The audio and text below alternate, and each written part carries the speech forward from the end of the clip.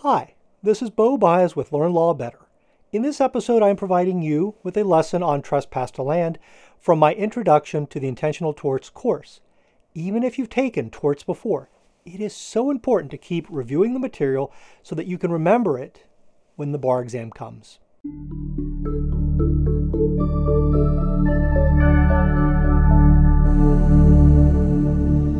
Trespass to land occurs when someone has the intent to enter the land in possession of another.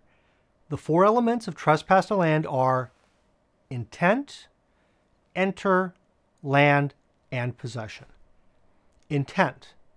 A defendant must either desire or know to a substantial certainty that they will interfere with another's right of possession. For example, Duffy is rushing home and decides to run through neighbor's yard as a shortcut.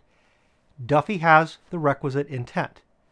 Keep in mind that an honest but mistaken belief as to the ownership of property is irrelevant, as long as there is the intent to enter the land of another.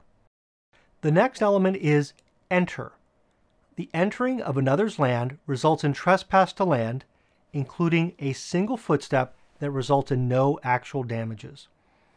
Entering can occur when a person enters the land, a person refuses to leave the land after he was invited onto the land, a person causes another person to enter the land, 4, a person causes an object to enter the land, 5, a person fails to remove his personal property from the land.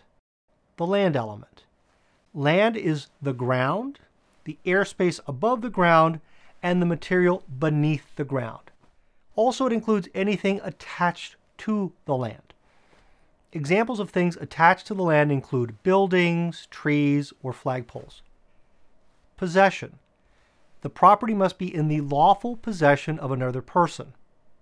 To recap, trespass to land occurs when someone has the intent to enter the land in possession of another. I hope you found today's episode useful. If you want to know more about the intentional torts, you can find the entire course at learnlawbetter.com. Let me know in the comments section how my videos are helping you, and share with me what topics you would find interesting in a future episode. We have many other episodes, so feel free to explore. Also, at learnlawbetter.com you will find more free resources to help you succeed, including our newsletter, blog posts, and exam bank. Thank you for watching.